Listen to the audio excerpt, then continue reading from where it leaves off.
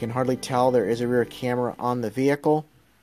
If we do a close-up, you can see that the rear camera is very small. This is GM, nice and high, away from the salt and the mess from the road spray.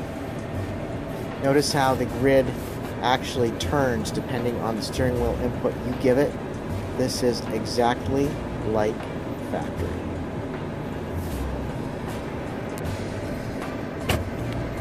Thanks for watching another one of our videos. We're very particular in the way we do things, especially on new vehicles. If you have a Chevy or GMC vehicle, please look us up, give us a holler. We're well worth the drive. We're in Erie, Pennsylvania. That's Northwest PA. Thanks for watching.